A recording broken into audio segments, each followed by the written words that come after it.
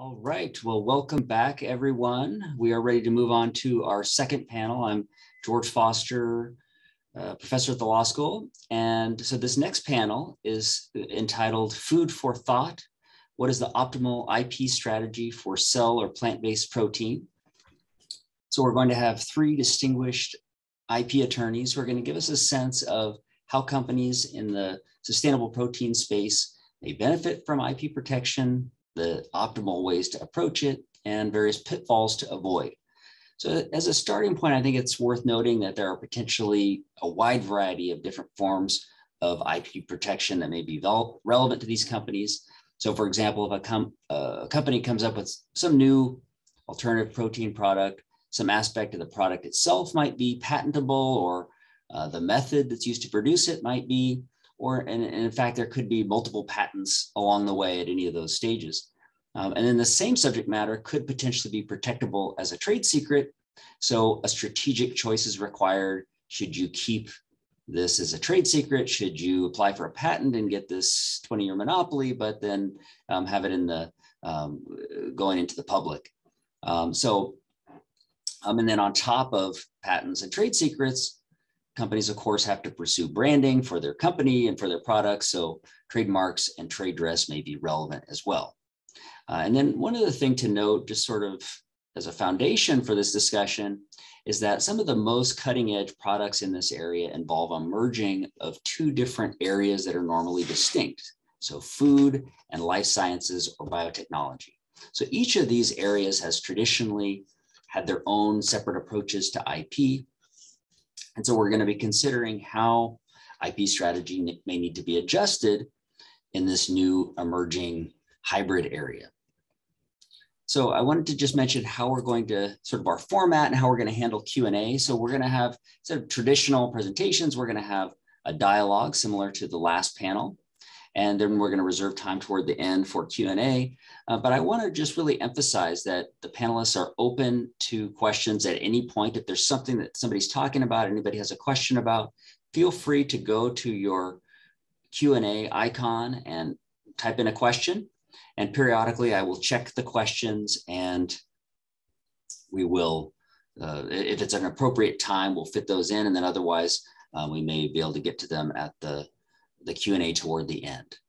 So with that, I will go ahead and introduce our panelists. So we have Gaby Longsworth, PhD, who is a director in Sterne Kessler's Biotechnology and Chemical Practice Group. She counsels clients from around the world in all areas of patent procurement, particularly in areas such as biotherapeutics, biologics, microbiome-based technologies, and synthetic biology. Gaby earned a PhD in human genetics and molecular biology from Johns Hopkins and holds a JD from Georgetown Law Center. We also have Jason Novak, who's a partner at Norton Rose Fulbright in San Francisco. He focuses primarily on IP transactions and prosecution, as well as data rights.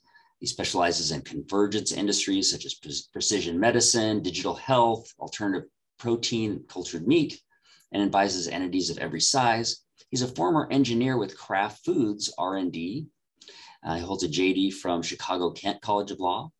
And finally, we have David Postolski, who's a senior partner at Gearhart Law in New York, New York. He specializes in assisting investors, creators, startups, entrepreneurs, early stage companies, and emerging companies with their US and international IP strategy, protection, enforcement, monetization. So his involvement in cell-based proteins and other alt protein sources includes serving as an IP mentor to several industry firms. He's a frequent speaker on IP issues, teaching at Temple University, Parsons School of Design, and Radziner Law School in Herzliya, Israel. Okay, and I would just mention that all three of our panelists are registered patent attorneys, although they have expertise in other areas of IP as well. So for the first question, I think it would be, I mentioned that there are sort of these different traditional segments where you have food, and then you have on the one hand, on the other hand, you have biotech, life sciences. So Jason, if I could ask you, and I know having a background at Kraft, Could you give us a sense of sort of the traditional approach to IP of food companies? Sound check okay? Sounds great. Okay, great. Thanks, George. So yeah, typically when you think about food companies or when you think about IP strategy, one of the main components of sort of differentiating or choosing between patents and trade secrets, which is often sort of the decision matrix of what you're considering, a lot of it has to do with how long you believe you can maintain exclusivity. And in the food industry, it's unique in that if your product, if you're able to maintain secrecy over your product, particularly its composition, for an extended period of time, you can maintain exclusivity for an extended period of time. Compare this to like the tech industry, which is so transient in its development that trade secrets are less valuable because by the time it achieves any sort of commercial value, you've moved on to version 2, version 3, version 4. Let's compare it to like the Oreo cookie formula, the Pepsi formula, which have been in place for decades. So food industry is unique in terms of the ability to maintain exclusivity for a very long time and competitive advantage in industry, which then by definition leads you more down the trade secret route. I add to that the fact that if you look at what is publicly disclosed around a food product, generally speaking, it's an ingredient line, which will tell you what the ingredients are, just not how much of it is in there. And so that forms a nice line for companies to maintain both a combination of patent and trade secret protection. Often trade secret protection over their specific formula compositions and the formula percentages, but the ability to claim or patent unique ingredient combinations. And a lot of times what you'll have is, look, if one ingredient, let's say xanthan gum and some hydrocolloid work together, have some synergistic textural benefits over a product, without claiming the exact percentages of those or the exact percentages of those in combination with the rest of the ingredients in the formula, you can still claim a unique sort of synergy or ratio between the two or something like that you found to have some surprising benefits. Other things you want to protect on the patent side is anything that's publicly facing, so appearance. If there's manufacturing processes that allow you to achieve a certain specific type of appearance, let's look at a great example is chewing gum. Folks, we've seen over the years how the appearances of chewing gum have changed. You have layers, you have maybe some different type of composition encased in a larger composition. There's manufacturing process and molds necessary to be able to create that uniqueness. That is something you would look to protect. Often in the food industry, you're looking to protect the flavor and textural attributes that are valuable and that are brand worthy. So if you're having a unique combination of ingredients that produces some form of umami flavor, something like that, that's very unique to your product, that's something you would look to protect. The same thing when it comes to textural benefits, maybe some density or thickness that is able to be achieved uniquely because the margins in the food industry are very low. So often you're looking for synergistic properties of ingredients in order to achieve a low COGS. But by doing so, you're developing new innovations in the process of doing it. So again, what's publicly facing you want to protect, but at the same time, the way ingredient labeling is provided and the way the ability to maintain exclusivity leads a lot of food industry into the trade secret realm more often than in the patent realm. Okay, very interesting. So Gaby, now I know you've done a lot of work with biotech and life sciences companies. And so maybe you could give us a sense of how it's different in terms of approach to IP traditionally in the biotech life sciences area. Sure. Thanks, George. And that was really interesting, Jason, that description. So with biotech companies, especially, I think I'm going to focus a little bit more on the larger biotech companies, just to give you a sense of the scale of IP that we're talking about. Let's say it's a antibody therapeutic, a monoclonal antibody therapeutic, typical biologic. The amount of IP protection that you can obtain is vast. I mean, we're talking hundreds of patents. So you may be wondering, well, what are these hundreds of patents directed to? And basically with a biologic, you have different layers. The first layers are typically patenting the nucleic acid sequences of portions of the antibody or the entire antibody. There might also be the amino acid sequences can also be patented. Most of these obviously are engineered and created in the laboratory, so they're not naturally occurring, which is why you can get IP on these. The expression vectors can can also be patented with different, enhancers or other regulatory elements. You can imagine how many different variations of that you can get. Then, of course, there's the standard formulation patents. And typically, biologics are administered parenterally, like by IV. So that gives you even more ability to get patents because you can claim the formulation very, very narrowly for an IV product.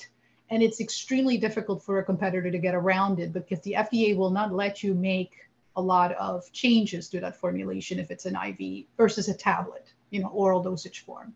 So you can have another series of different complexities of patents and claims to the formulation aspect.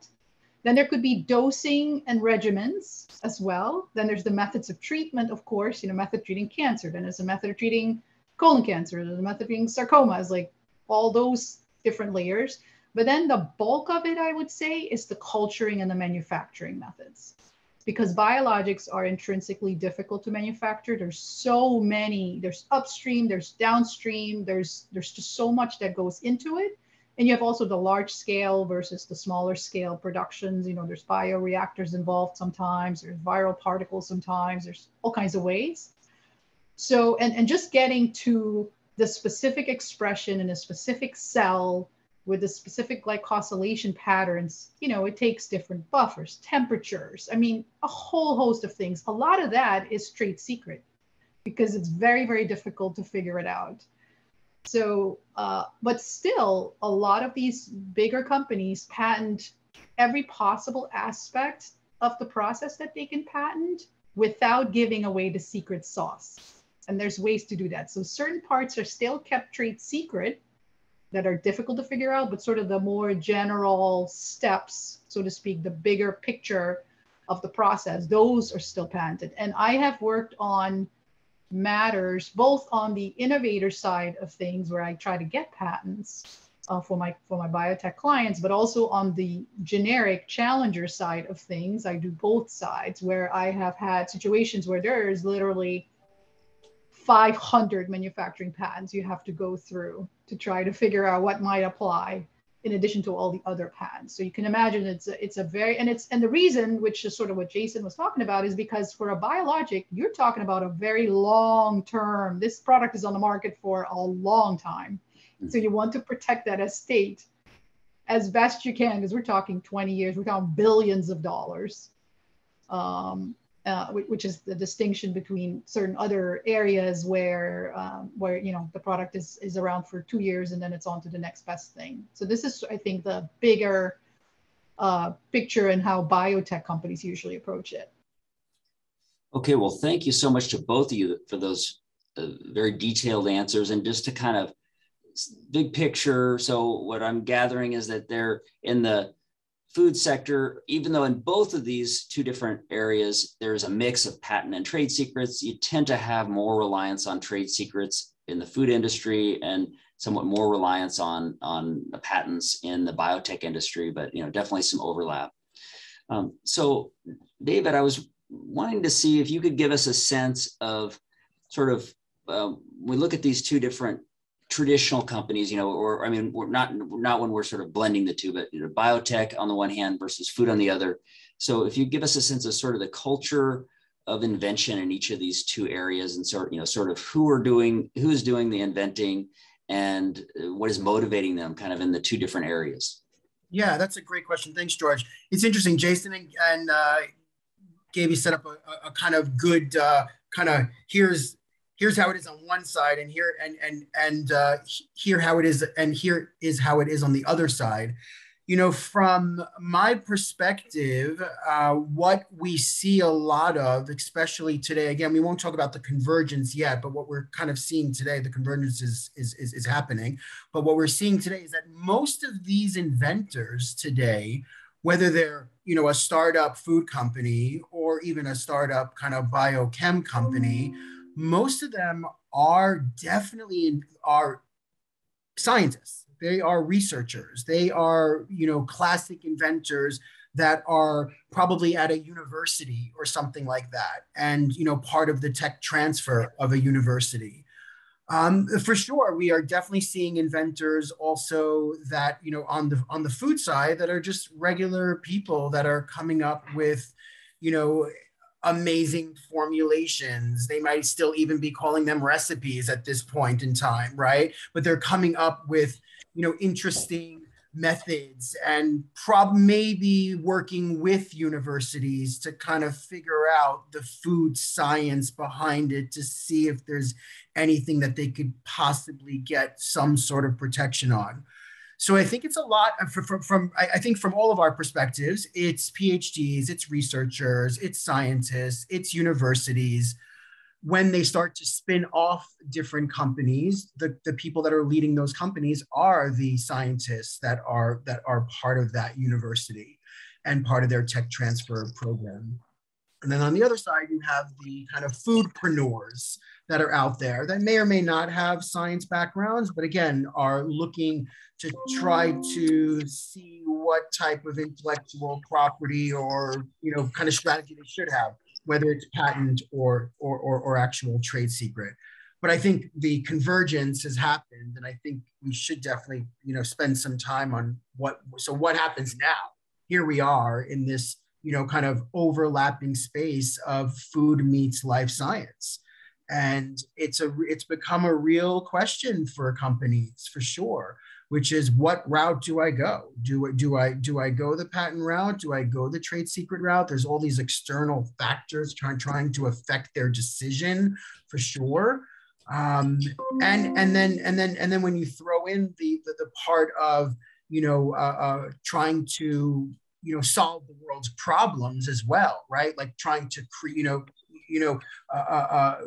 reduce animal cruelty, or potentially save the animals so that we can come up with alternative sustainable proteins.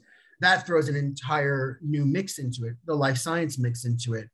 So interesting when these two things converge, and I think that's where not only the action happens, but I think where the investors are probably most interested in as well. Okay, well, thanks. I think that gives us some really useful context. And so kind of just moving on to that idea that you've raised in part of your answer, so now that we have this blending that's taking place, so I would go to Jason on this. So what would you say is sort of, what are the implications? So what is that? What would be in terms of how we're going to obviously have to adjust the approach to IP somehow, given that we have this sort of new territory that's merging two different areas. And what would you suggest in terms of what some of the implications are for IP strategy? Yeah, and I think David led into this a lot in terms of the fact that the core innovators in this space are researchers. As opposed to in the food industry, where it's not necessarily like that all the time, probably because the barrier from a technological standpoint is much lower on your legacy food industry versus biotech, where the educational requirements and the lab requirements and all that are much higher. So really, the convergence is cultural in a way, and this is why. Again, leading off of what David is saying, was talking about, a lot of this is research-based, it's universities-based, it's research institute-based, right? So you're really starting out with biotech research. Fundamentally, that's the category it sits in. And what does that mean? It's very publication heavy. It is very public disclosure heavy.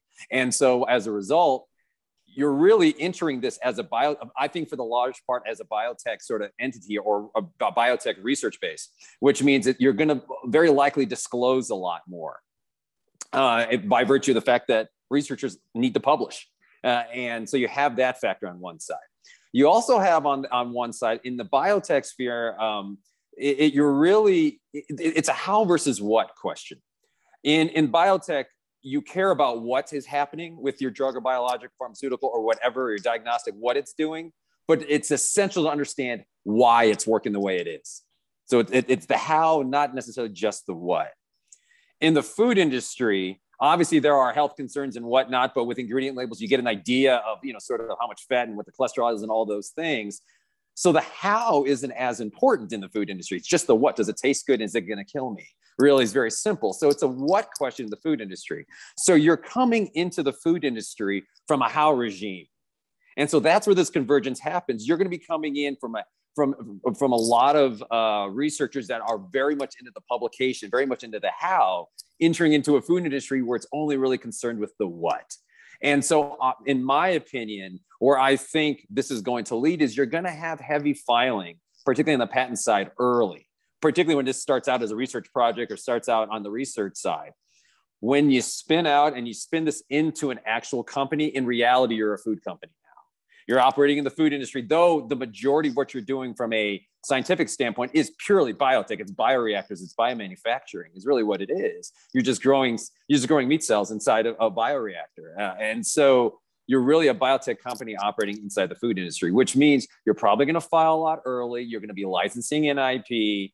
But eventually you're going to have to morph into a little bit more quieter philosophy of trying to maintain a little bit more secrecy because of the potential exclusivity length that you're going to have, which is indeterminate. But if you have a very successful product, can go far beyond the patent term, particularly if you know that your composition is going to be extremely difficult to reverse engineer. And there are ways to do that food companies have been doing for decades, where they will take groups of ingredients and then combine them into a specific, like sort of sub ingredient or a combination of ingredient, call it something else. So then on the ingredient line, they don't have to report everything. There are ways around this to maintain the secrecy of your overall composition. So I think it's going to morph, George. It's going to start as more of a biotech focus. You're publishing a lot. You want to be able to do all that. But then when you turn into a commercial entity, then you're going to have to morph your philosophy to more of I believe, a food industry-based philosophy and approach.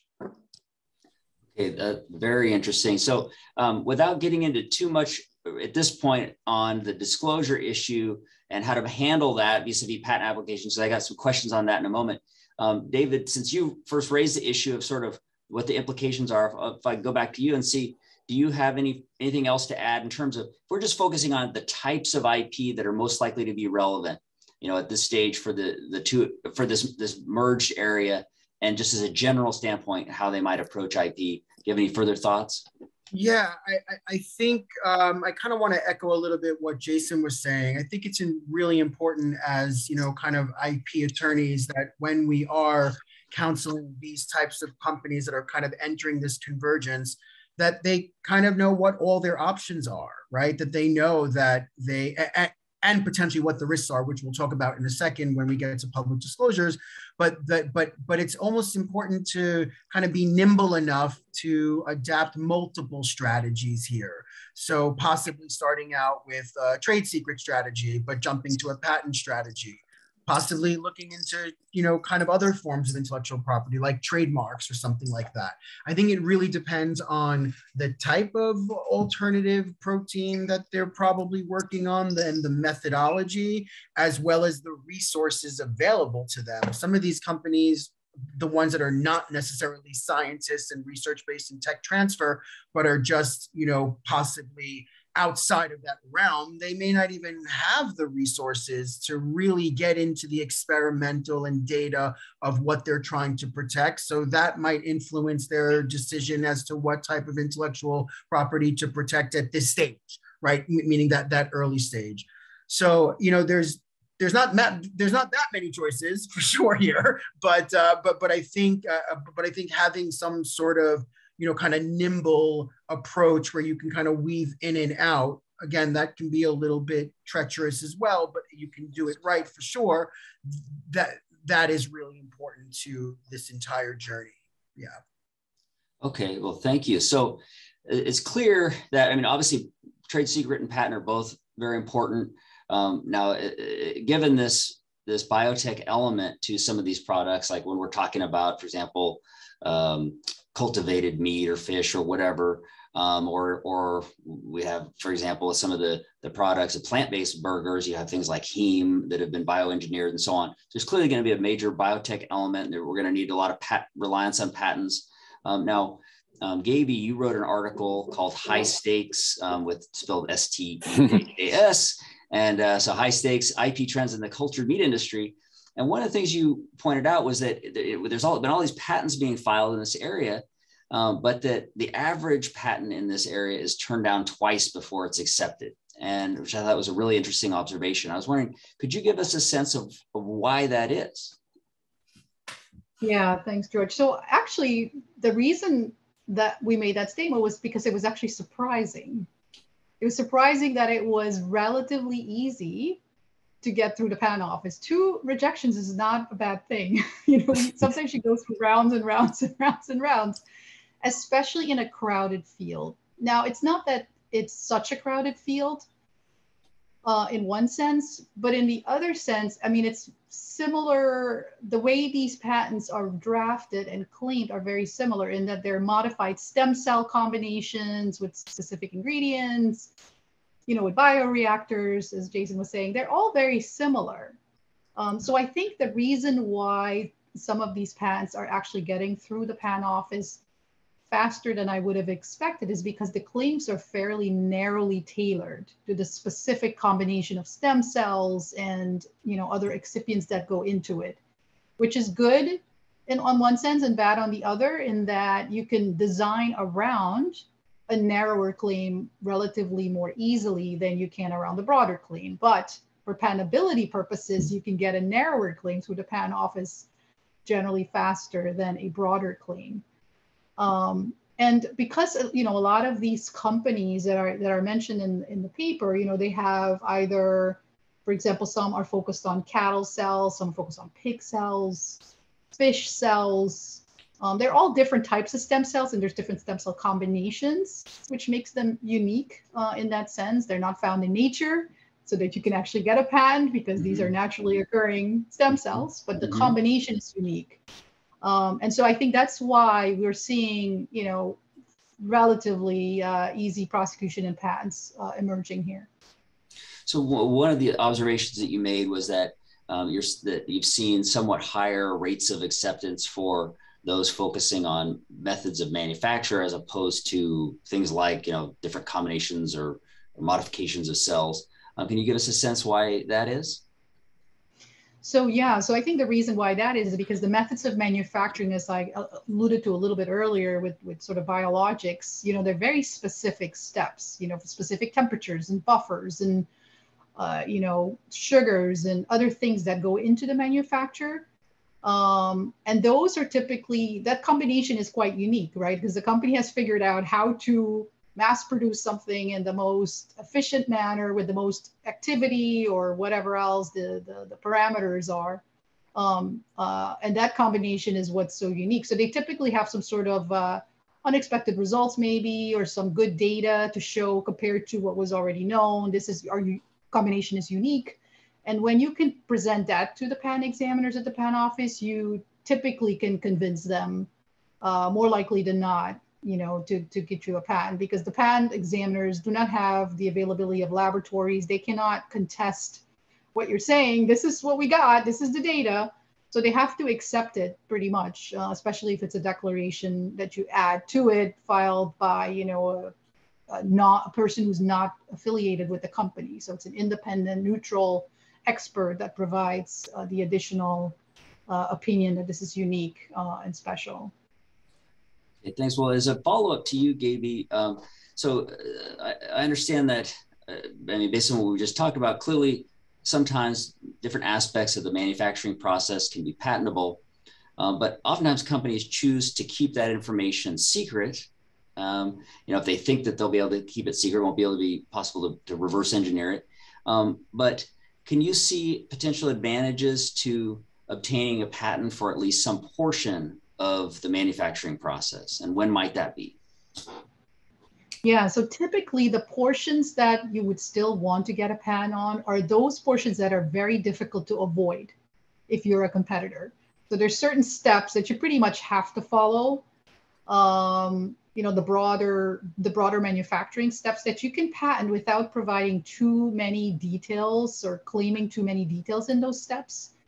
And certain parts of the process are virtually the same for every person who wants to go through and make a biologic or a product like this. So those are the parts that you try to patent to give you some more protection. And then those parts that are really, really difficult and tricky to figure out, those you try to keep trade secret. It doesn't always work, but I have seen it play out, like I said earlier, where, upstream, downstream processes and everything else 500, 400 plus patents, and it provides a really formidable patent thicket to get through. Not all by the same company. Sometimes, different parties are trying to patent different portions of the processes.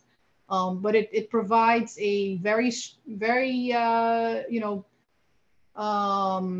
relevant and important part of the IP estate, which is not always the case. Like, for example, for small molecules, in contrast, when it's just a small molecule drug, there are almost always also methods of making this drug, right?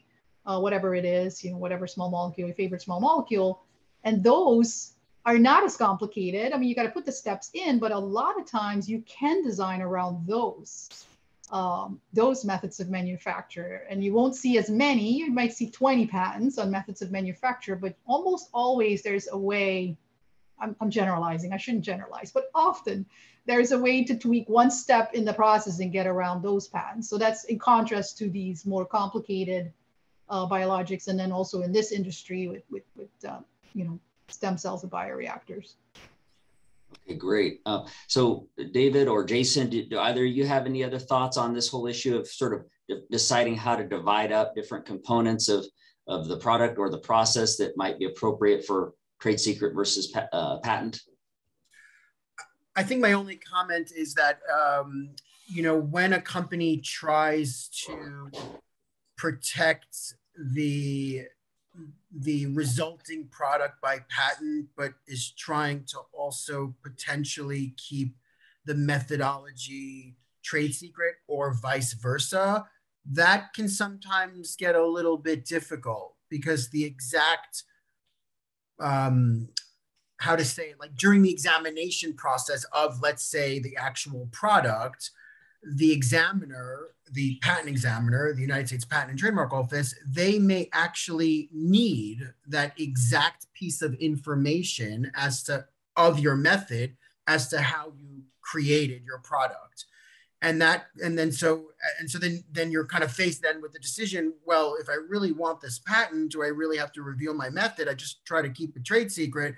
And so then you're kind of faced with this idea of, like, do I add this new matter in? Do I file another patent application? Or do I file this kind of evidence or in the form of a declaration, but it kind of reveals my trade secret? So sometimes those things don't work well so nicely together. Like, trying to kind of do this bifurcated approach sometimes ends up being the exact reason why you have to bring them together again, so that you end up getting the patent, and the company has to make this value decision as to whether that's worth it or not.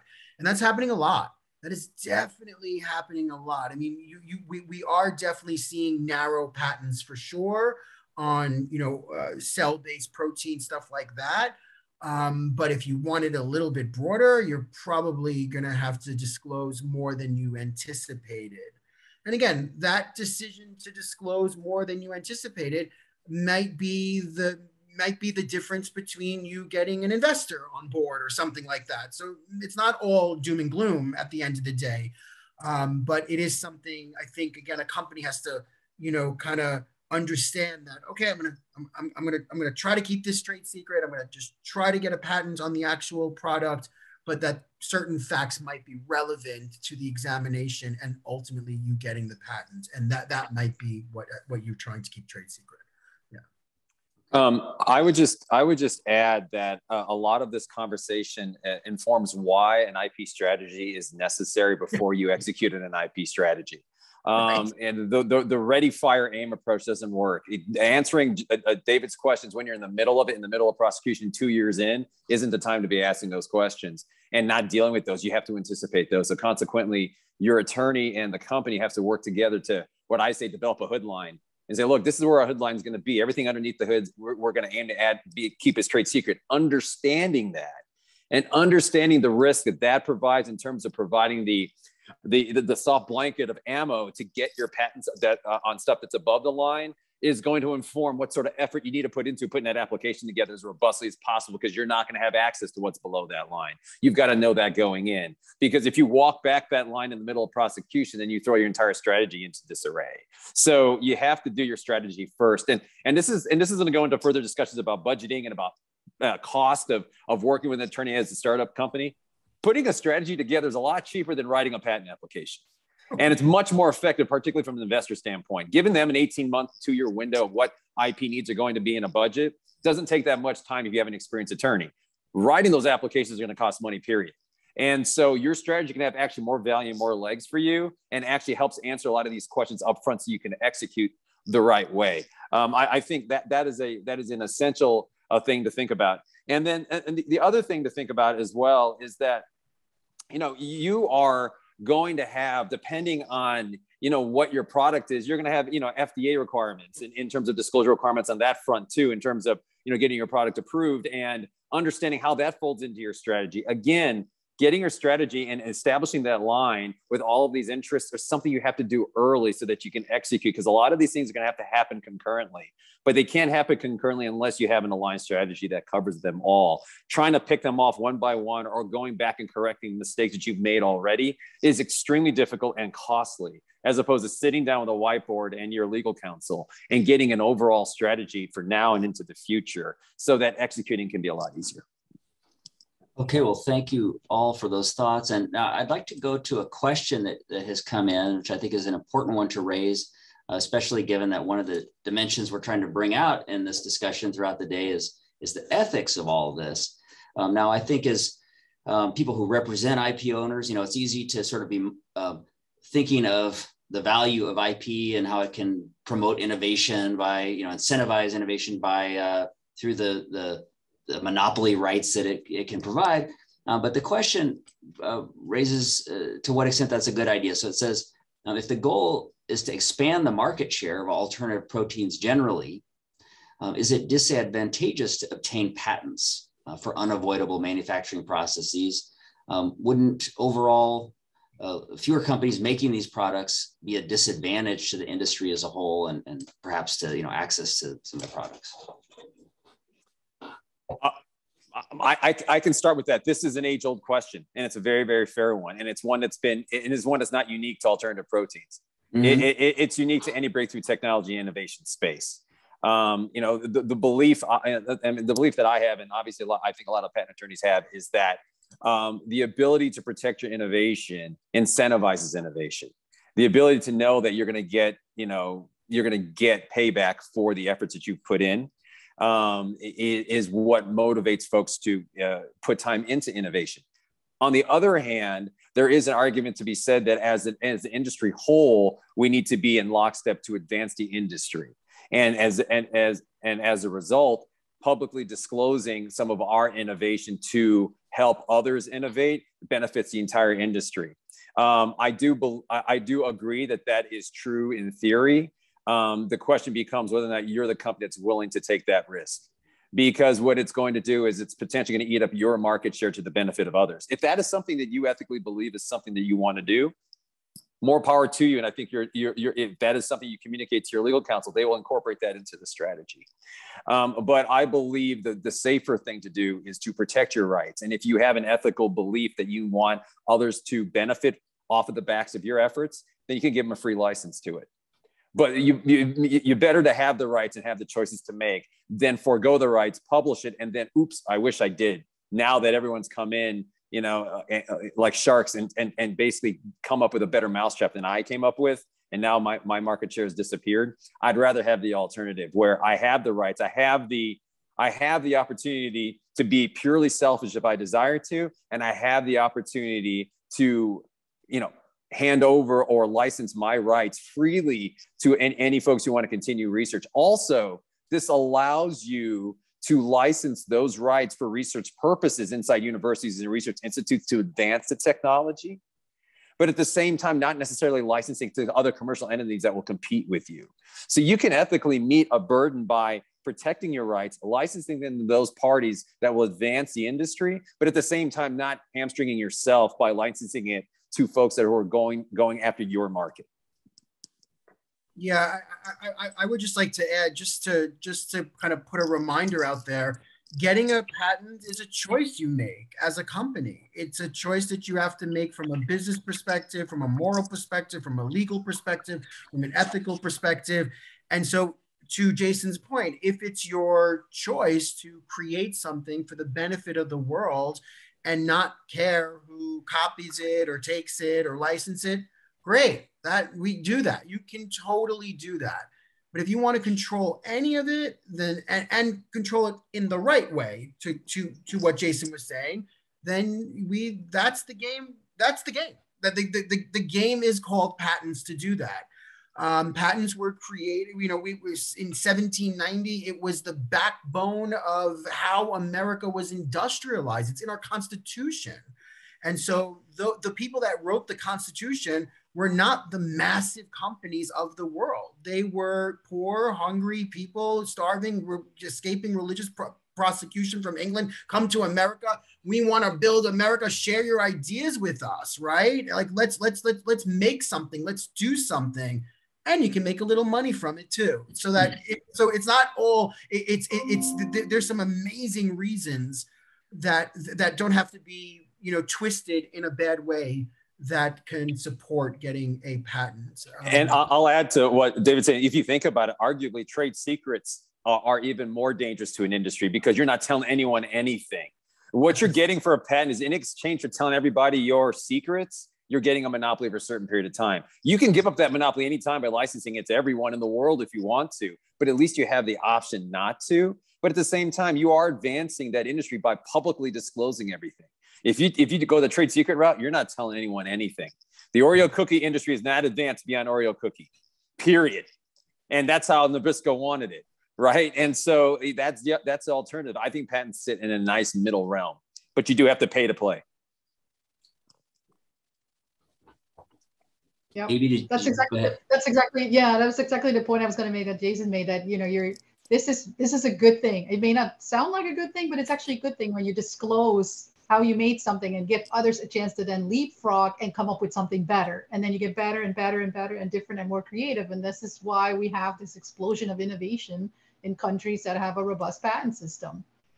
So it's a good thing. It's better than trade secrets, because that, we still don't know what the Coca-Cola recipe is. And I guess we don't have a whole lot of other ones.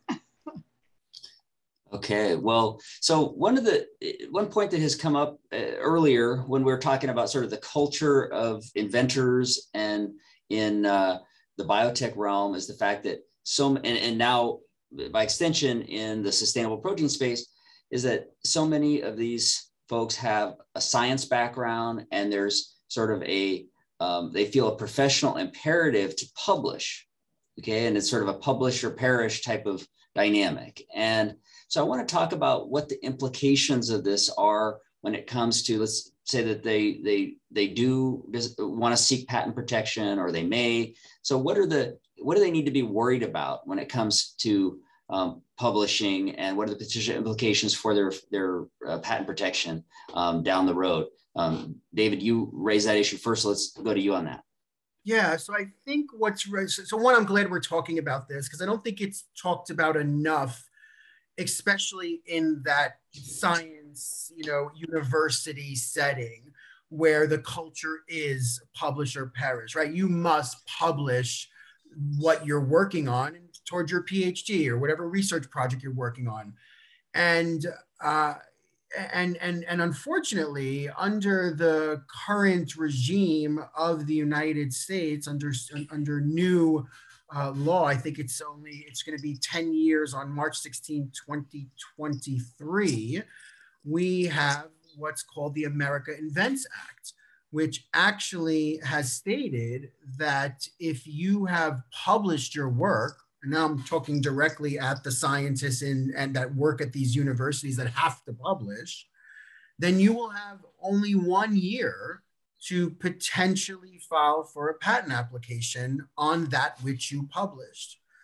And that's not really something that goes appreciated. There are definitely scientists and people that are studying towards their PhD, and again, they're not really thinking about commercialization and creating a company out of their research, and so they're just looking to publish and get some credit, and it's part of their requirements of being part of the university structure.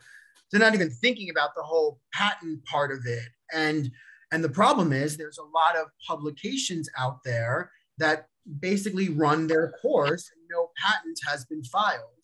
So one, the original author of that publication may have effectively given up their patent rights or filing a patent under this new regime, the America Invents Act, which we can talk about a little bit more shortly. But it also means that somebody else, let's say somebody independent that is an inventor that's coming up with something very similar to what that research scientist has published, that publication now, that publication that hasn't morphed into a patent application in this hypothetical, is now the blocker for this other inventor that is seeking to get a patent on something similar. And so publications are like a 1-2 punch. Either you're going to follow up that publication with a patent, or it's going to act as a barrier of entry to someone else, which is a good thing in a way from the author's perspective. But from the next inventor's perspective, it is something that they have to take into consideration. And usually, and this is kind of what's happening in this space now, there's a lot of, forget the amount of patents that are being filed. There's a lot of publications that are out there. There's a lot, and some of them are not just from scientists and universities, but like blogs and white papers. There's all sorts of publications that are swarming around that we need to know now in terms of like strategy, what Jason was talking about. If somebody comes to try to protect an innovation, we're not just looking for prior patents anymore, but under this new regime of the American Invents Act, we're looking for prior publications as well, whether they've morphed into patents as well. So when we do like worldwide patent searches to understand what other patents have been filed prior to your potential filing date, we're also looking for publications that could potentially stand in your way. If I can find them, the patent office is going to find them. And if the patent office believes that it existed prior to you, even though you never knew that it existed, that's going to potentially stand in your way. So when we talk about this convergence, like this is an issue for sure. The university setting, not all university settings are set up to be tech transfer companies where they're looking to commercialize and monetize the publications and the research of a particular professor. Some are, and so they are hip to that and file for patents, right? They got it. But some universities don't have that culture, and people are publishing, and then later on finding out, well, wow, it's been like 2 years since I published. Now I kind of want to, kind of create something out of that. And no, now you're legally blocked because it's been because your publication has lasted, is older than a year, and under this new regime, you can't file. So from a 30,000 foot view, I think it's important that we kind of continue to educate, scientists and researchers that yes, publishing is great, but if you potentially want to protect that in some way, maybe the best course of practice is to file for a patent application first, kind of flip it, right? Because that's not even what they're thinking. But what I'm suggesting is file for a patent application first and then publish. I don't care. You can publish and you can do whatever you want after that, right? But because you filed your patent first, then this clock is not running against you and potentially not going to lose your rights. So it's we probably have to break it down a little bit more, but that's kind of where we should start from, I guess. What do you think, Jason? Okay. Yeah, I mean, I'll add to that even beyond that, there's a spectrum of absolute novelty requirements around the world. Right. So in the US, if you disclose an invention, you get a year to file a patent application after that disclosure or offer for sale or whatnot. But if you're in Europe, there's an absolute novelty requirement. If you've published a manuscript on February 28th and you file a patent on March 1st, you do not get European rights, 0. And there's a spectrum. Some countries have a 3-month grace period, some have a 6, some have even a 9, and then the US is on the far end of the spectrum where it's 12 months. Europe's got 0. And so we always operate under the lowest common denominator. If you have any hope at all of achieving any international protection, you have to file something in advance of your publication or a publication of your manuscript or whatever public disclosure it's going to be. And to David's point, what does that mean? Well, that means, having to spend money up front. Do you have the money? And And there are cheap versions of patent applications you can file, but those come with their own risks. But this is a real issue, particularly in breakthrough technologies, particularly convergence technologies, whether it be computational biology, digital health, precision medicine, alternative proteins. When industries are getting smashed together, it's not industry leaders that are smashing together. It is research, it is startups. It's those folks that are smashing these technologies together to come up with these new innovations. The big fish are not turning their aircraft carrier that quickly. They're buying up the small companies so they can inorganically grow in these spaces. So the education needs to start at the university and research level to understand that you're setting yourself up for one arm tied behind your back unless you're having these thoughts. And I know the feeling of, oh, I'm just researching. I get it. In this world, I think we all have enough knowledge to know it's not only just research anymore. This is how companies start. And I think we've all seen enough to know, particularly if you're in a university setting, you've got enough experiences sitting around you, seeing how these things have happened. All we need to do is continue to educate, to keep this front of mind, that your IP has to be a thought process before you publish. It just has to happen.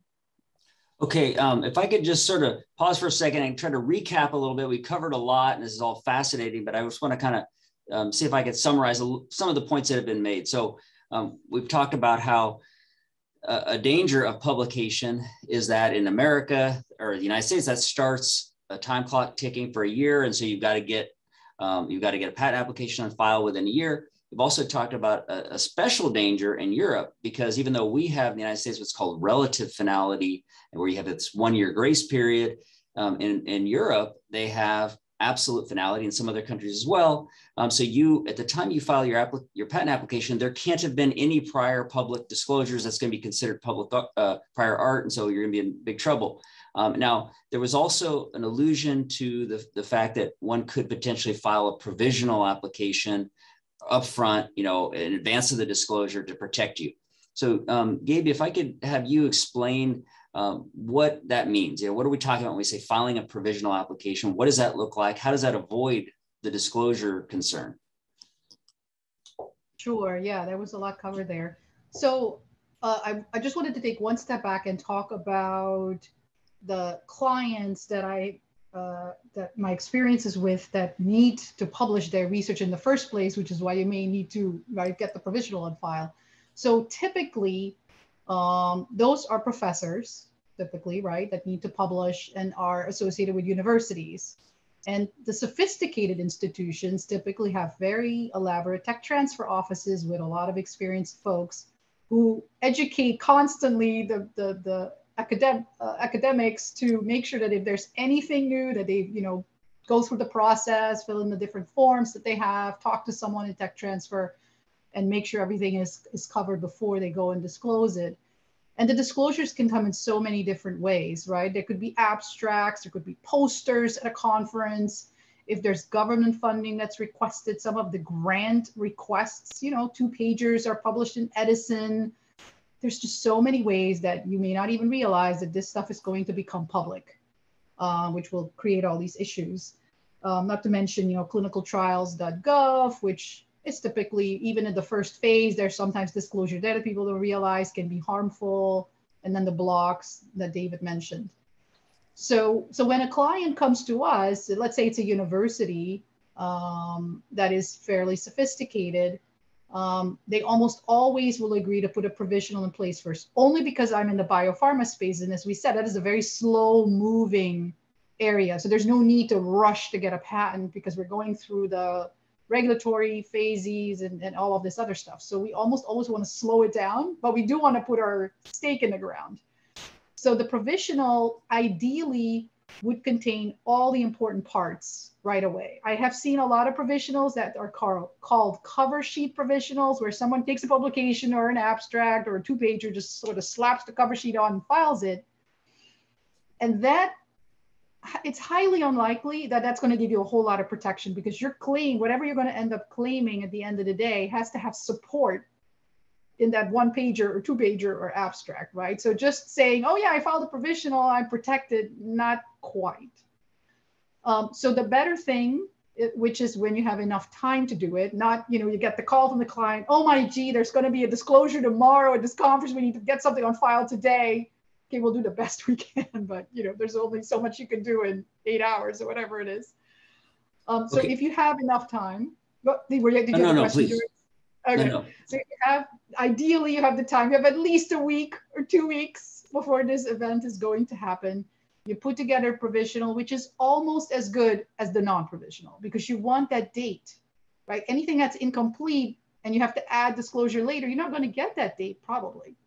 So that's the ideal situation. And of course, you may not have all the data yet, but you can put in prophetic examples that may work in US, not all countries, but you can put in prophetic examples, do additional experiments, you get more data, you can file a second provisional, you can even file a third provisional, as long as you claim priority back to that very first one, that date, and include all the other ones when you file your non-provisional. Does everybody know what provisional, non-provisional is? I'm throwing some words out here, but for the audience, of course. Well, yeah, that's what I'm trying to want to clarify. So everything you said is very helpful. So basically a provisional is, so it's going to be less detailed than a final, definitive application. So it's going to have a specification of some sort. It's going to have a description, maybe some drawings, but it's not going to have the more formal, detailed claims or an information disclosure statement, sort of. Is that right? That's not exactly what I said. No. If you have the time and there is enough information, enough data to prepare a full-blown application, which you could almost file as a non-provisional, that would be the ideal provisional. Okay. Because it has all the bells and whistles. You can get that date. That date is just. So then why isn't that considered a disclosure if you're putting all that information out? So the provisional is filed and it's not published. It is confidential with the panelists for the full year. Nobody knows it exists except the folks filing it. And so you have 1 year to then file your non-provisional or a PCT, which is the worldwide application that you could file, or you can file both, or you could just file a PCT with the World Intellectual Property Organization.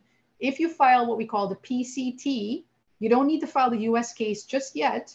You can wait another 18 months when you are required to then say to WIPO, these are all the countries I want to enter into, including the US. Very expensive process, by the way.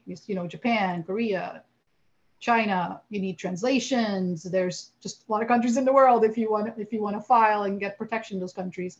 Then is when you enter prosecution in those countries and prosecution starts. Now, when you file the PCT, say a year later, after 4 months of filing it, it will be published. So, but at least for about 16 months to 18 months, nobody knows about your application. So it gives you a little headway. Does that make sense? Yes. Okay. That's very helpful. So, all right. So we've talked about how you can have a disclosure and obviously a scholarly journal. That's going to be included out in the public. And you are going to a conference and giving a presentation. So what are some other things that might not be, as intuitive, that could nevertheless be considered a public disclosure? And let's say, for example, somebody's trying to court an investor. So what are some pitfalls that they would need to worry about? Gaby, I think you might be muted. I'm not sure.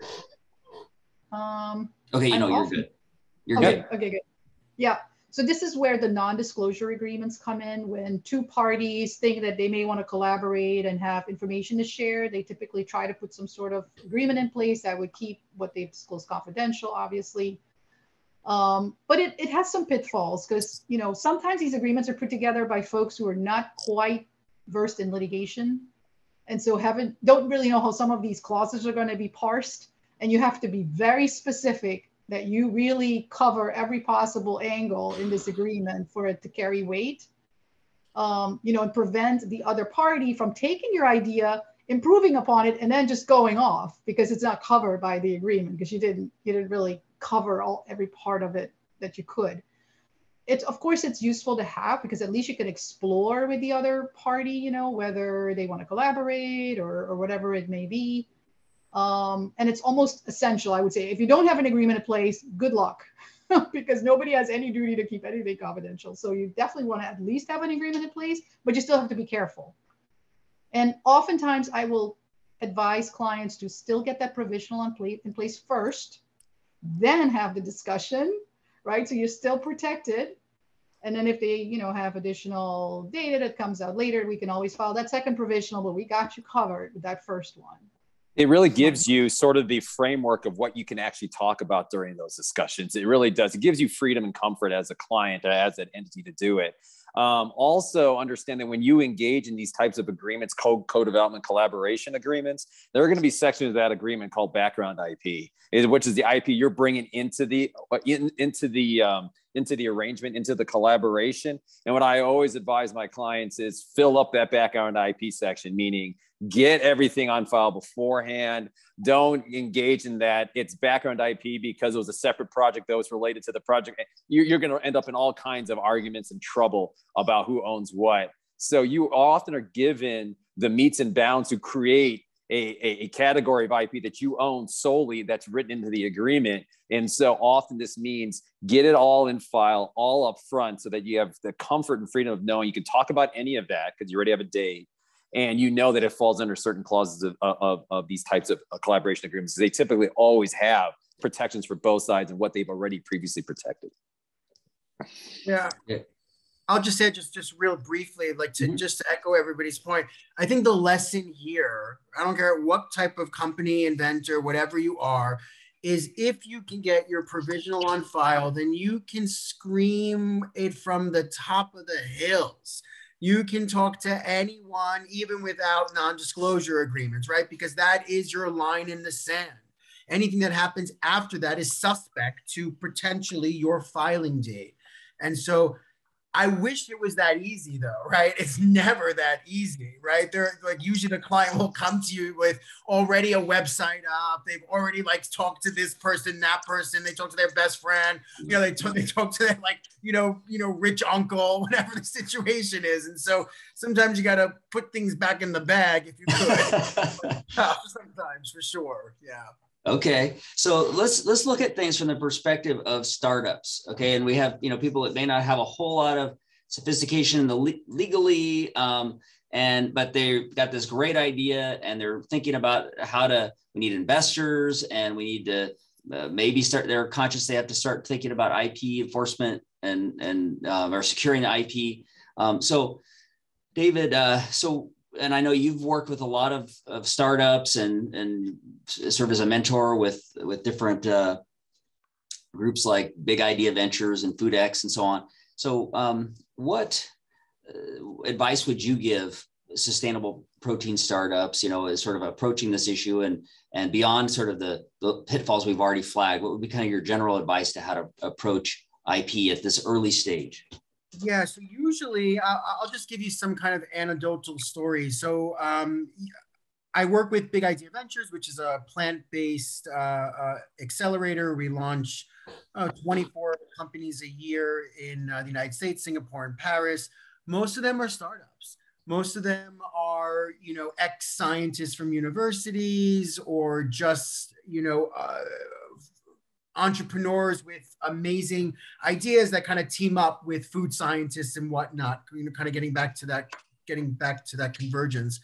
And usually just so you know, the accelerator is a venture-backed program. And so basically I'm representing the accelerator, the actual investor, to make sure that the company that's coming through really has all their ducks in a row. And usually the intellectual property element of it is the number one, first and foremost conversation that we are having with these companies, because a lot of them have never been educated. Like intellectual property is not really taught in high school or college or, yes, maybe in university setting, but like entrepreneurs are not really getting the proper education about this.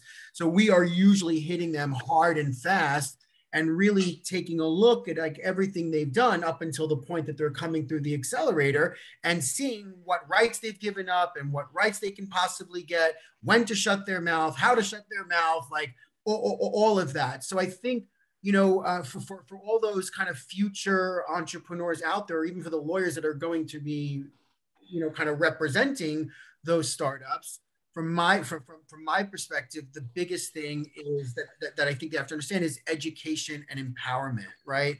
Like they need to not only understand how to organize themselves from a corporate perspective, but really get a handle on their IP strategy as early as possible.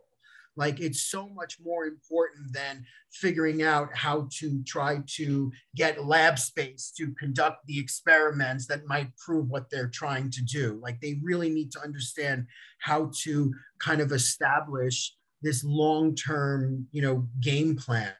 Right. So yeah, I think there's a lot of other things, but I'll let others talk.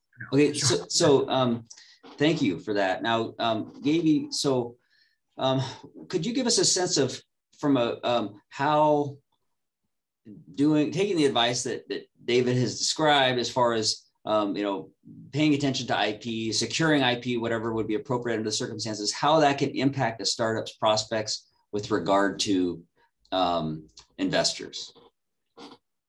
I would say almost 100% of the time, if you don't have any IP to show to an investor, not even a provisional, they're generally not interested, because they want to know that this is actually patentable. They want to know that there's going to be this window, 20 years or 17 years, or whatever it may be, depending on how long prosecution takes, that they're going to invest in something that they can defend. And unless it's sort of computer science / biologic / type of invention, maybe it's an app, it has like a bio component to it or a medical component to it. That's different from sort of the straight up biopharma or sustainable protein or whatever. Those you generally want to protect and you want to get a patent because they're generally reverse engineerable. And so even if it's just a provisional that you have on file, I have had so many situations, especially with startups, that as long as they were able to show that they had provisionals on file and were able to, provide the applications, sometimes they don't, but to be able to provide that, they were able to get the investment necessary, because that is that hurdle. It's that sort of that magical step that you have to overcome. So very, very rarely would I advise a client not to file anything. And again, it would have to be the Coca-Cola thing. Okay. Because with all the technology these days, a lot is reverse engineerable. Okay, great. Well, so Jason, to go to you. So let's imagine you're in a situation where the startup has been educated. They've gone out, they've filed their provisional or got some other IP that's going to be impressive to an investor. So can you give us a sense of what maybe are some pitfalls that they could run into in dealing with those investors? So this investor is probably going to be asking for some equity in the company, and how do they approach that and decide, how much they should give them and what could be the consequences if they give too much, any other guidance that you could offer for dealing with that situation? Yeah. I mean, I think from an investor standpoint, in terms of, how much equity you're going to give to investors, there's a lot of, there's some pretty standard calculus around that. And that's really going to be that's going to be pretty difficult to avoid. I think more so the concern has to be in the early stages is how much of your equity pool are you giving to board members or board advisors, or those other folks that come on to support the founders in the early stages, because that can eat into the equity that would be set for investors down the road. So I think that's one thing you want to keep in mind, particularly where you're a new company and you're wanting to get a big name on your board or get a big name on your advisor board. And sometimes you can fall into the trap of giving too much equity to get that. So when you go through building your team, particularly those around you, those adults in the room to help support you, and having an idea of what your walkaway is, having an idea of how far you're willing to go to secure those, that support, while not hamstringing you going into speaking with investors. I think when it comes to the investors, having as an angel or seed is not as important. When you get into like Series A, having a good lead investor is important, because that lead investor will help bring on secondary investors, but also that lead investor will stay on and support further rounds. So looking for a good lead investor is going to be extremely important. In terms of from the IP perspective, I agree with what everybody had to say. If you can file, having a filing, particularly in a food industry, is important. And particularly given the fact that a lot of this is going to be biomanufacturing based or bioproduction based. So it's important to have something protected as long as you've discussed it. But on the other hand, having an IP strategy that's definable and communicable to the investor, because it's two non-lawyers in the room talking IP, being able to communicate that, understanding it well enough to educate your investor is influential. It does make your investor, I think, more comfortable. And then filing smartly. having a raw number of filings, all the investor has to say is, oh, what are these covering and how much did it cost you? Because there's the other end of the spectrum where if you overfile, they're going to think that the money's getting blown and not being used a smart way. So there's a balance between not filing at all and filing too much. And that's all built around IP strategy, because if you have an IP strategy you can communicate, then whatever you filed should map to that. And then you give that sophistication as a young company that a lot of other young companies don't have. And so it gives you a competitive advantage. And a couple other things, I'm sorry. I think a lot of startups get roped into a discussion is understanding that investors, quite frankly, and no offense to anybody on the call, aren't brilliant when it comes to law. And so they're running off a checklist. And sometimes you'll go into a seed round or Series A round. They're like, have you done an FTO yet? Have you landscaped yet? Those are 5-6 figure costs to do. And so I would just encourage startups to not fall into the trap of having to answer these questions. You answer the questions with education. Why am I going to do an FTO on a product I haven't finalized yet? And then I'm going to have to turn around and do it once I do finalize it. And why am I doing an FTO to identify patents that I could be problematic when I don't have any revenue for them to sue against? I mean, there are things that you as a company need to be educated on so you can educate your investors. Because I think often investors just sort of go through the run-of-the-mill questions without really realizing the implications. And what do you do as an investor? I mean, as a company, you're scared into spending for those things so you can answer those questions and you put yourself behind the 8 ball. Okay, so a lot of great points there. Number of different pitfalls that startups can face with investors. Among them, the fact that you need to attract some investors, some lead investors is going to help you get others. You can't give them too much because then that's going to maybe scare off other investors and hurt yourself down the road. And then also making sure that you're smart about what demands they might make that may not be necessary. So David, I would go to you on this. So we've talked about the sort of from the perspective of startups vis-a-vis investors, but now let's flip things and let's look from the perspective of the investors. So can you give us a sense of how they approach, what is their perspective on IP when they're looking at a startup? And I mean, we've already gotten a sense that obviously it's going to be important to them, but and how might they go about doing due diligence and, just in general, how might they view things differently from startups? Yeah, I think those early stage investors, at least the ones that I work with, are probably more in line with what Jason was talking about. They're pretty realistic, right? They know that the company might just have a provisional, and they know that that is a long way from getting a granted patent. So it's important, don't get me wrong, but I think they're also looking, and you probably have heard this before, they're looking for a team. That's one thing, right? These folks or entrepreneurs or founders that think they can do it all, that usually doesn't cut it, right? You need to, you're not going to be if you're the scientist, you are definitely not the expert in business, right? If you are the biz dev guy, then you don't know nothing about science. And so you gotta, so you need to kind of build your team and kind of build out all of the attributes that would make you attractable to an investor. I think also these early stage investors are looking for what Jason was saying, which is a really good point.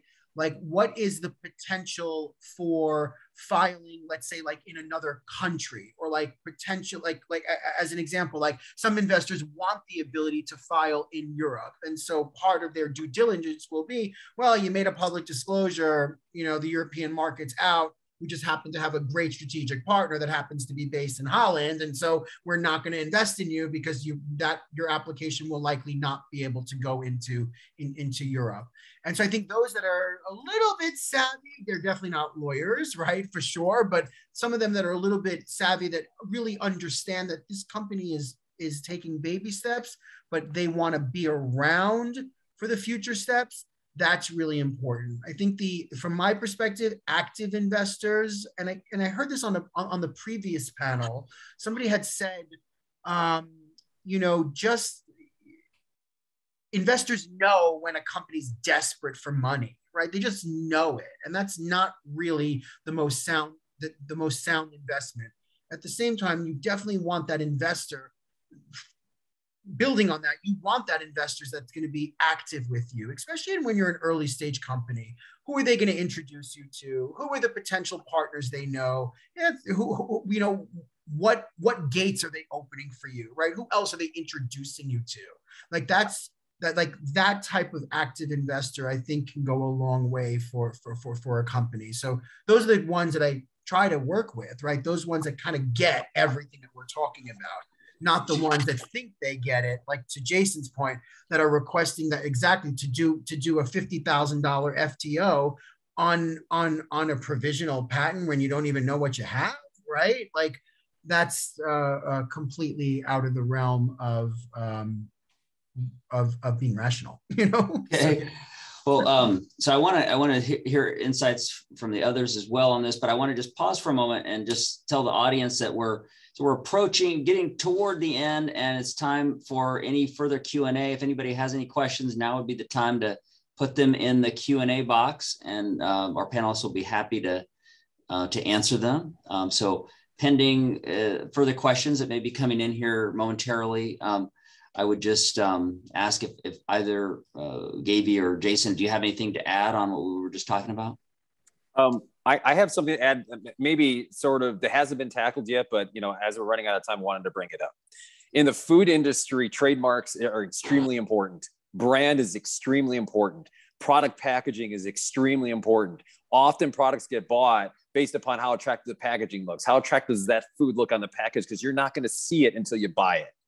And so trademarks and trade dress are extremely important. In biotech, not so much. A little bit, you may have an industrial design for a group of qPCR systems that have the similar sort of name that's catchy in the stratosphere, and so you get trademarks around that. But it is nowhere near how it is in the food industry. The name of your company has got to pop. The name of the product's got to pop. The colors and the images on the packaging got to pop. All that stuff matters. And so when you are doing truly biotech work in the food industry and you're a molecular biologist or biochemist, you're in the food industry. And so you cannot lose sight of brand. It's going to be essential. There could be a inferior product to you that outperforms you because of the way they brand. So that's something you definitely have to keep in mind. I don't want that to be lost. And I also wanted to bring up the fact that when it comes to innovation in convergent spaces typically don't innovate inside large companies. We talk about sort of the combination of disparate technologies like tech and biotech for computational biology, or for food and biotech here. You require two different types of cultures coming together to form a new one. What that means is, a large company like Genentech that has reams and reams of biomanufacturing and whatnot going on there, they're going to need infrastructure to pivot into building a food company. They're not going to do it. If they're interested in the industry, they're just going to buy tech. They're going to inorganically grow by startups. And so that when it comes to convergence tech, you're typically going to not get that aircraft carrier to shift inside a large company. You're not going to get a company where it's synthetic biologists determining the next molecular target for decades and decades. And then all of a sudden, because of the advent of AI and machine learning, that your innovation immediately is going to pivot to a bunch of kids with Beats headphones dealing with millions and millions of data sets. Right. And that's how they can develop. It's not going to happen that quickly. So with large entities, the innovation is going to come inside universities, research institutes, and small companies. So that's something I just want startups to realize, is that the interest is going to be inbound into these companies where they're looking to partner with you and perhaps even acquire you eventually if they want to get into the space, because the infrastructure lift to get into that space in capital investment in these large companies, it's not pre-existing. It's often not pre-existing. A food industry like craft foods does not have bioreactors laying around. Yeah, they just don't. So if they want to get into the space, they're going to have to make massive capital investment, hire a lot of people in to even do this. There's no synergy inside one of these entities on either side of this industry to hit this convergence space, which is why startups and research is where a lot of this innovation is happening. Can I add on to Sure, that, George? please. So I agree with Jason that in the biotech space, especially, we're talking a Humira or one of these incredible cancer drugs, nobody really cares about the trade dress or the trademark. This thing is, sold to hospitals, the patients are dying, they're getting the drug. I agree. But in the pharmaceutical space, yeah, Trademarks, there's this huge important, remember, the blue pill, the purple pill, the whatever pill, the pink Pepto-Bismol, and so on. So there, it's definitely also incredibly important. And one last thing I wanted to say about that, which I don't think I mentioned earlier, is about sort of the catch-22 that a startup finds themselves in, because we, the lawyers, are telling them you really want to try to get as good a provisional on file as you can, and they don't have the budget. They don't have they don't have the capital yet, but they know that they have to get something on file, but they only have enough money to put something quickly on file. So it's always that where we try to counsel them, don't do all these other things. Just try to get this one good patent application on file, which is going to give you all this other value. But it is tough for startups. Oh, I will add to what Gaby said, that if you look at the long game, the amount of money it costs to file a patent application is nowhere near what the cost to prosecute it. I mean, it's 10x, 20x more expensive to get patents in multiple countries than it is to prepare the patent application to begin with. And the extra effort you put into preparing a robust patent application up front is going to save you money down the road, because you're not going to end up going 6-7 rounds with the patent office because you have a limited disclosure to work with. You have so little ammunition. The more robust and more effort you put up front is going to save you money downstream. So you got to look at this as a long game. So one danger that startups have at the beginning, we're talking about how they lack resources and they're not needing to prioritize. So one concern would be that they develop a product, and then it looks great in the lab, but then we need to scale up for mass production. And so there's going to be a whole new set of technology that's going to need to be developed for that potentially. And so one pitfall a company could face would be if they decide to partner with somebody else, right? They reach out and they say, okay, there's somebody else that has existing manufacturing capability. We're going to partner with them and they're going to handle that. But then now there's a risk that whoever helps them with that ends up having a claim on part of the IP that's critical to this product, right? So this, for example, happened with Beyond Meat, called Savage River at the time, that they contracted with Don Lee Farms to do the scale up manufacturing. And then there was after it went big, the product, there was a legal battle over who owns the IP associated with the scale up manufacturing. So what would be, for any of you, what would be your advice in dealing with this type of situation where you have a company that might have these real constraints, but they also need to try to protect their IP for the long term? I'll start if that's fine. So the reality is, if you're a startup looking to manufacture, you're going to need a co-man, because you're not going to have the capital to build it yourself most of the time. Sometimes maybe you're a revenue generator early and you can reinvest your own revenue into manufacturing and the capital necessary, but often you're going to use a co-man. So these contracts will have to be negotiated. A couple of the hints that I give to my clients as they're negotiating with a co-manufacturer, particularly when they have to develop the manufacturing process. It's not like they're using a pre-existing manufacturing process to make their product, that they're together collaborating to build a new one using background IP that both are bringing to the table and what they're going to develop together. Number one is you don't negotiate with one entity. If you negotiate with one entity, then your walkaways, you will crawl back your walkaways because of the necessity to engage with that party. You try to look for multiple potential parties. That way, you're not desperate for one. And that way, when you establish what your walkaways are, you're less likely to crawl back. So for example, if you're a small company that needs to get a set of samples from Pfizer, and you're negotiating with Pfizer, and they start to realize that you need them more than they need you, it's going to affect your ability to negotiate for the terms you want. So how you artificially avoid that is have a couple of candidates that you're looking to collaborate with and work together with them and see which one is willing to sort of offer terms that are commensurate with what you want. And with the second thing that I just initially introduced is walkaways. You cannot go into these types of discussions without knowing what you will and won't do. Because if you don't do that, you'll end up moving the needle throughout negotiation, particularly when you're inexperienced, you're dealing with maybe larger, more sophisticated, more experienced entities. You're going to end up sort of walking back your own sort of what you presume to be your walkways, unless you define them with your lawyer, you both understand it, you both discuss them. That is it. You need that before you go into that. It is absolutely going to be a point of negotiation, not what you're bringing. That's why the background IP is so important. Getting as much as you can underneath the wire so that while you're talking about what gets developed there, a lot of times it has to do with who's paying what. If you're paying them for the services of collaborating together to build this, then it's a quid pro quo. What am I getting back for what I'm paying for? Often they're going to, obviously, their argument's going to be, look, if you take if you own this and you can take what I've helped you develop and go to my competitor and do this instead. What I tend to argue is I think the risk is bigger for me that you take our technology and you utilize it to help co-man for a competitor of mine. I think that's actually a bigger risk because it's my entire business model. Whereas I'm just one client of yours. You have multiple clients for what you're working with. So for example, if you think there's a risk that I'm going to take our innovation and go walk down the street, so you lose one client, you do that to me, you destroy my entire business. So that's the sort of negotiation I would do to say, argue for those rights moving towards the, the entity that is engaging with the co-man, not the co-man itself. Yeah, I would. This is a pretty tough situation to navigate for a small company for sure. Hopefully they're talking to trusted sources at this point too. Hopefully they're talking to referrals from their investors as to who can be their co-man. And to Jason's point, you need to go into this as a company of like, I'm bringing this opportunity to you, right? This is my intellectual property and it must be protected at all costs. So they have to come in with that mindset. It can't be this desperation of like, oh my God, I can't really figure this out and I gotta just give it all up, in order to figure this out.